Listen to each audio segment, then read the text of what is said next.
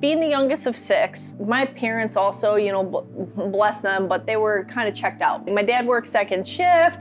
My mom was overwhelmed. I went and I did adventures. I would, you know, go and think about like, how do I build a raft or how do I do this? And I would always be thinking of things. And I would go down to like the gas stations and take empty milk jugs because I realized they could float. And then I'd put it on like driftwood and I built a ramp. I mean, not a ramp, a raft. And I was like, wow, this thing floats with all these empty milk jugs underneath. And I made an oar and like, you know, I would do these weird things. And I'm talking about when I was like 8 years old. Like never did I ever say, you can't do something. It was always like, how can I make this happen? How can I figure this out?